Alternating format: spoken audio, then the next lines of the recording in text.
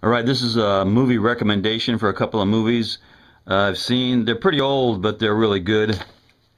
First one is, well, back there you can see my Marvin project. That's the third Marvin I've done.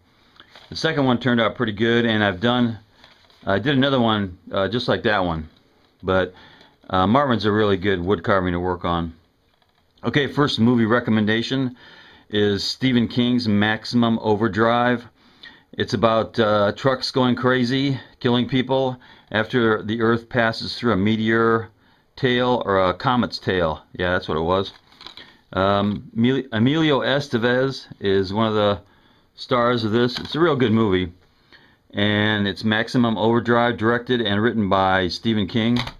And the next one is another Stephen King movie. And it's called Christine. And I think this one, Christine, is a lot better than Maximum Overdrive. They're both by Stephen King, but this one is directed by John Carpenter. Excellent movie. If you ever see Christine in your rearview mirror, and Christine is a 1957 Plymouth Fury. If you ever see a 1957 Plymouth Fury in your rearview mirror, go faster. And if you don't like the scary cars, I can recommend another movie called Cars. It's Disney's Pixar. It's an excellent, one of the best animated movies I've seen in a long time. So I recommend all three of these.